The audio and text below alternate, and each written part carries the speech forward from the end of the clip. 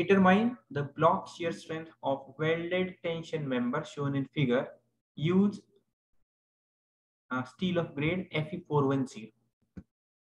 So this is the given diagram.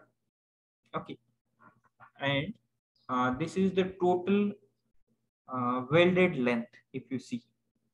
Okay, and what we have to find is block shear strength of this particular section.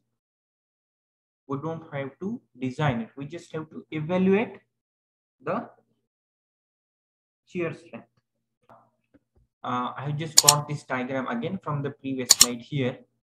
Now, our first step will be total welded length. How much is that? If you see here, this weld length is 100. This is 2 times. Okay, so this is 100 into 2 plus. How much is this vertical length? It is 225. So our total welded length is 425 mm. Next, gross area in shear and net area in shear, it will be same for welded connection. It is equal to 425, which is total weld length, into thickness of the section 10 mm. So it comes to be 4250 mm square. Then gross area in tension and net area in tension, it will be again same, 100 into 10. This is 100 into 10. Okay. Now, once these two areas are obtained, you just have to use this equation TB1.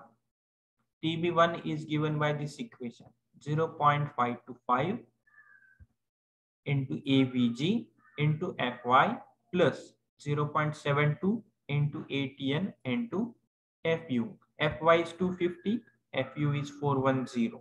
Okay, just substitute the values and get what is TB1. It comes to be 853.01 kilonewton. This is one equation.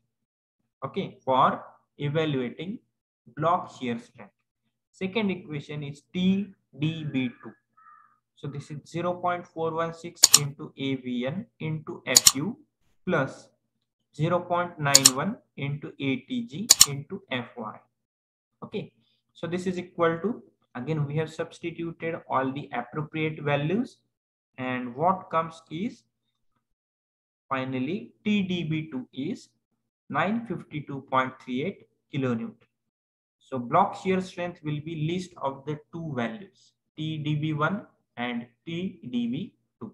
So final answer is 853.01 kilonewton.